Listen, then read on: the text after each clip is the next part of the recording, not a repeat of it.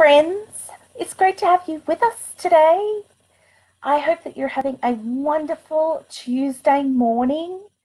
Thank you for tuning in and watching Tag Your It. It's another 21 tag question, and this tag is going to be going out to several YouTubers of mine, several fellow friends. So let's get started with the 21 questions. Let's head on over to my email.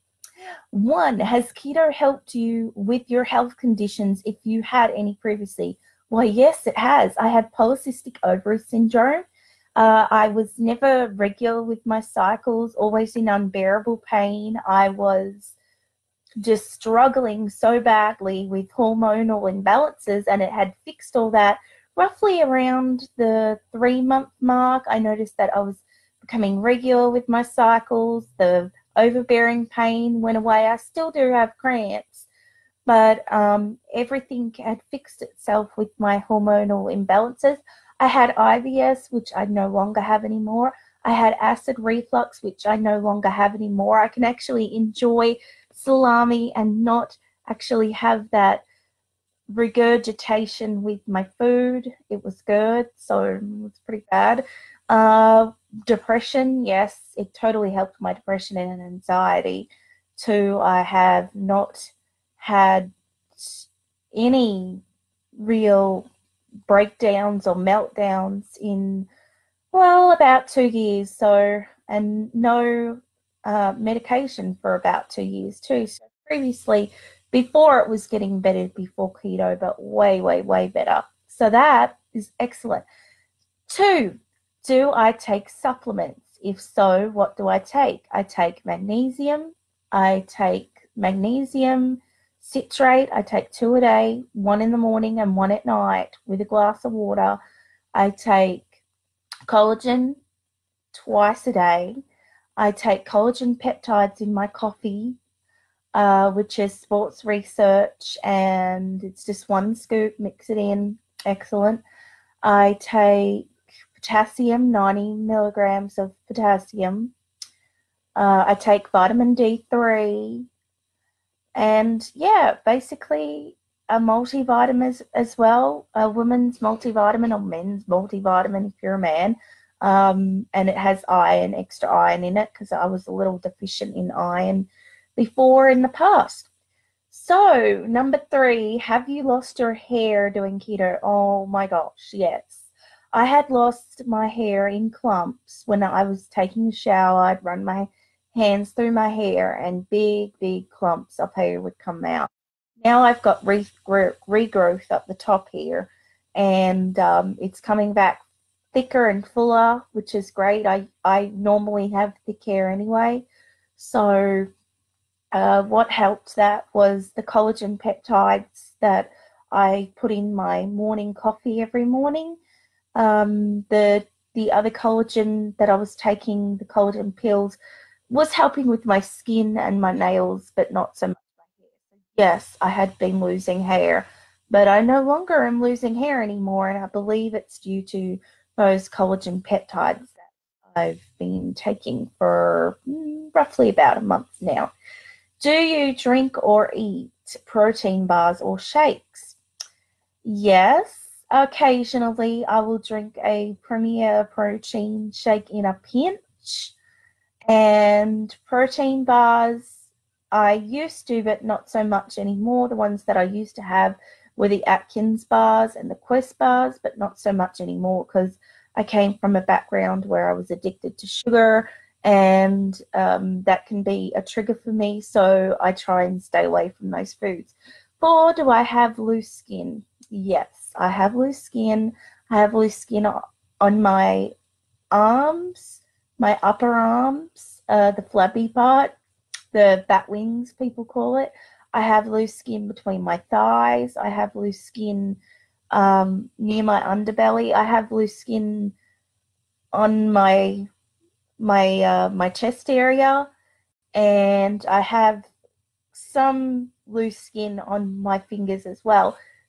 And I'm sure I probably have loose skin in parts of my neck too if I pull it. But I would rather have loose skin over high blood pressure, diabetes, neuropathy, depression, anxiety. I would rather have loose skin, and you know that will all fix itself through fasting, through all things fasting basically. So I'm not concerned about the loose skin. I would rather have the loose skin over what I just mentioned before. What's my favorite keto sweetener? Well, I'd have to say I have been using Trivia and I like the taste. I've tried many other sweeteners which I haven't liked. The monk fruit just didn't have any kind of taste. The stevia extract sort of had a bitter aftertaste. Same with the Splenda. So I use a lot of Trivia. If I am going to be using like a powdered kind, it would definitely be Swerve. Swerve is one of the best ones that you can get from Amazon.com for baking. I don't do a whole lot of baking, but definitely that is the one that I use if I do make, say, cookies or anything like that, because you don't want to taste the granule texture. You want to have a nice kind of smooth texture. And what's my favorite keto baked goods? So it's funny, we were just talking about that. My favorite keto baked goods would have to be the 3-ingredient peanut butter cookies with the all natural peanut butter. Basically, it's just all natural peanut butter, 1 egg, and your Trivia or sweetener of your choice. That would work well. And my husband likes them too, so that's a bonus. And they get eaten pretty much not straight away, but within a few days. You can keep them for a couple of days. I also like the 3-ingredient fathead bagels as well. We have them with sesame seed and poppy seed. We love them. We make them, gosh, I think, well, sometimes it was weekly, sometimes every like 2 weeks. But now that I'm actually on a bacon challenge, we're not having the fathead dough because I'm sticking to what I can eat with the bacon challenge. So after the bacon challenge, it'll be bagels. We love bagels, and you can pretty much put everything and anything that's keto friendly on them. So you can have them toasted, you can have them fresh. Next one, did I have keto flu? Yes, at the start I felt very sluggish, very fatigued. But then once I got my electrolytes in, my Ketorade in, and once I got the hang of the way to eat ketogenically with my macros, once I had my macros all set, and just having the pink Himalayan salt, I reckon I only had keto flu for about a week. Number 9, have I had keto rash? No, I haven't had keto rash, but I have known plenty of people in my group that have had keto rash. And what keto rash is it's when you lower your carbs really, really low. And there are several things that you can do for it. Upping your carbs would be probably the best kind of thing to do. If you're, say, having below 10 and you're not meeting your 20 net carbs or your 20 total carbs, it's probably best to not lower your carbs so much, because that's when your hair can fall out as well. So make sure that you keep to those 20 or roughly around 20 net or total with the keto rash. You can also have Benadryl and things for the itching, but basically it will level out over about a week or so. It is pretty uncomfortable. My mum actually had it, and that's what she did, so that helped for her. Number 10, do I test my ketones? No. Would you believe I've never tested? I've never done urine tests. I've never done breathalyzer tests. And I've never tested my blood glucose. Why? Because I know how I feel. I know that I'm in ketosis. 1, because I have energy. 2, I have more focus. 3, I am losing weight. That is part of it. If you're losing weight, you know that you've got to be in ketosis. And a lot with the taste that you have in your mouth and your breath as well. You can tell several ways that you're in ketosis without testing. I just don't personally want to be testing. One, because a lot of the testing methods are not accurate, especially the urine strips. 2, I don't like checking my blood glucose or pricking myself. So that doesn't work. Breathalyzers, I just don't want to be spending my money on machines and things when I could be spending it on ketogenic food. So no, I don't test, and I've lost 85 pounds now, so I feel like there's no need for me to be testing. I don't have diabetes or RA or anything like that, so I'm doing pretty well. Number 11. What would you tell someone just starting keto? That it will be the best decision that you can ever make. You might find it a struggle at first, but if you get help and support like I have, and I help many people through my keto journey. I have over 870 members in my keto journey group. If you would like to join, you can join from YouTube. If you go to my banner, there is a Facebook tab, and if you click that, it'll bring you to our community. We're there to support, encourage, and motivate each other. And I will just say this, that you will feel so great. Your diseases that you have, it will improve, it can reverse, and even though you're going to be giving up those carbs, you're going to have good carbs, and you're just like, once you're fat adapted, then you're not going to feel hungry. You're going to see the benefits of losing weight, the benefits of fighting those diseases. Do we feed those diseases, or do we heal those diseases? So all around, keto works. It's amazing how many people that I see that are off their diabetic medication, and how many people don't suffer with depression or anxiety anymore. And the one thing that I mentioned, all of my health conditions that I had have either gone or are improving. So how can you say no to your health? Your health is the most important thing that you have. And if you don't have your health, then what do you have? And you'll have a whole better quality of life too. You'll be able to do so many things that you've never done before, and you just won't regret it. I can promise you that. So number 12, am I strict or lazy? I would say I can be a bit of both. I can be strict with my macros and tracking. I can be strict, but sometimes lazy too when it comes to cooking, when I don't feel very good, or when we haven't been to the store in a while, because my husband is actually disabled and the only one driving in our house at the moment. So we might have little food around. So I just need to make whatever we've got, whatever ingredients we've got, I just need to make. So we do have processed and frozen foods from time to time.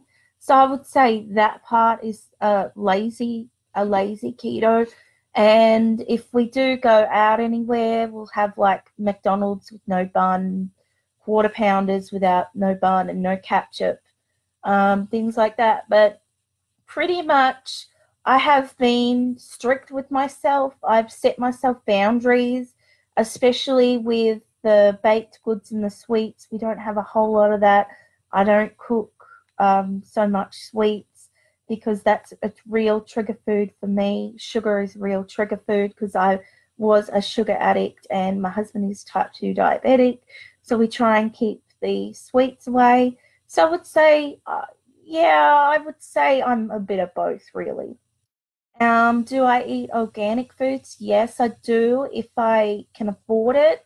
I go to Aldi's, so when we go to Aldi's, we get organic vegetables and organic meats and things like that. It's just more affordable.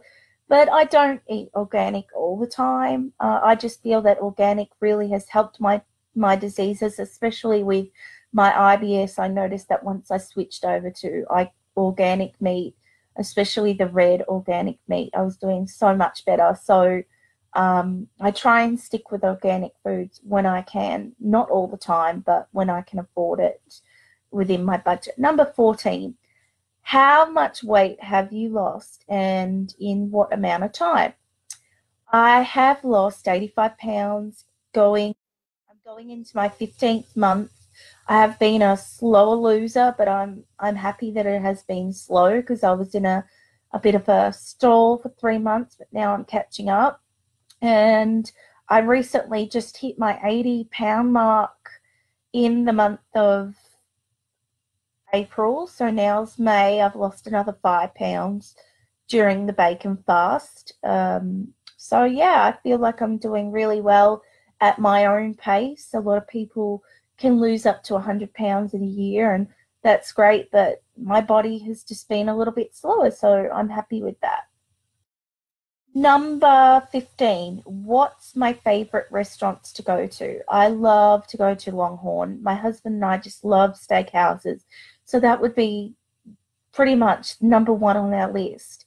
We have wanted to make plans to go to Red Lobster because we love seafood as well. So that's kind of our wanting to go to restaurant, but definitely we go to Longhorn a lot, and they are great there. The steak is always, I never have to send it back. It's cooked to my liking. I love the seasoning, and the staff at our local Longhorn are great, so we love Longhorn. Number 16, what do I order when I go out?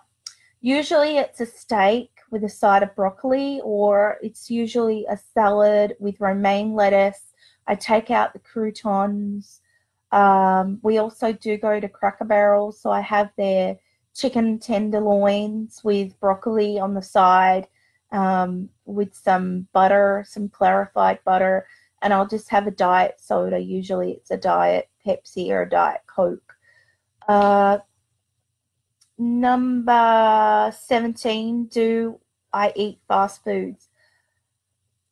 At the start, I was having like McDonald's and Wendy's and stuff, but because we're not really out a whole lot, we kind of eat at home. So when we do go out, no, I mean, we don't really go to fast food restaurants. I tend to just wait until I get home because I want to know what I'm putting in my body. I want to know the macros, even though you can count. But my favorite fast food low carb restaurant would definitely have to be Wendy's by far. I love their salads, and they're so nice about it. They don't judge you about like not being able to have a bun, and not having croutons. They don't look at you weirdly like some places do. So definitely, I suggest if you haven't been to Wendy's, your local Wendy's, get their salad. It is amazing. Number 18, do I drink sodas? Yes, I drink sodas. I drink Diet Pepsi, and I drink Diet Right from Walmart, but I've been not so much having sodas lately. I've been drinking more of my electrolytes and the flavored waters as well. I've been drinking those, and just water and coffee and hot tea. So I'm trying to keep away from sodas. I used to be a huge soda drinker. So even though they're diet, I kind of try to stick to maybe if I'm going to have one or two a day. So number 19, do I measure? Yes, I measure. I measure my bust, I measure my waist, I measure my thigh, I measure my butt, I measure my calves, I measure my arms. So yes, I measure. Number 20. Other than YouTube, what other social media do I have? I have a Facebook group which is called My Keto Journey, and if you would like to join from YouTube, can be found in my banner above. There is a Facebook tab. I also link my Facebook group in the description box below. We would love to have you. We're all there to support each other. I have about 10 admin team who are there to answer any of your questions. We have recipe ideas. We have tips and tricks. I have a meal plan that comes out every Friday free of charge. I'm like a keto coach, but I do everything free. It's just my aim and my focus to help others who have struggled with their weight. And I've seen so many beautiful transformations. I've seen so many changes in my members' lives, and they're able to do things that they've never done before. So yes, please feel free to join my group. It will be great to see you there and introduce yourself. We would love to get to know you. Number 21, do I have a supportive doctor? Yes, I have 2 supportive doctors. One in Australia who's known me for 30 years when I was 5, and she was amazed by how much weight I had dropped and just that I was a totally different, happier person because she'd seen me struggle with my depression and anxiety and battled with my weight all my life. When I was 8, that's when I started battling with my weight. And my doctor here in America was very pleased. She said that I had lost a significant amount of weight. So I was happy to hear how she felt about it all. And she actually forgot who I was. So I must look really different to what I did before. So now I'm going to tag some people. It is going to be a little bit more with the names than my first tag.